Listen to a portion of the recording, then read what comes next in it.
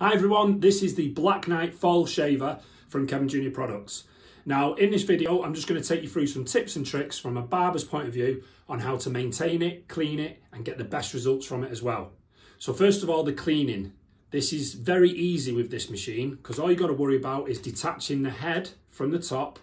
Then this we can put down and this part we can run under the tap. That's not a problem. We can clean this all we want with water, so long as we dry it completely, as much as possible, get it as dry as you can. I tend to use a hairdryer. Just blast it with a hairdryer to make sure you get all those little particles of water out and done. As for the actual top of the machine where the blades are, again, you're going to get a brush. If you lose this brush, an old toothbrush is always a good replacement. So we're just going to brush down the sides, and that's going to get all that excess hair. And then on the actual blade as well, very gently, we're just going to brush and get all the hair off.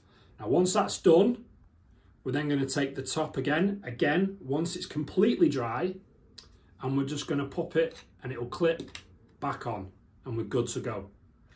As of the skeleton beard trimmer, it has got an LCD screen, so we can tell we're at 100% battery, it's fully charged.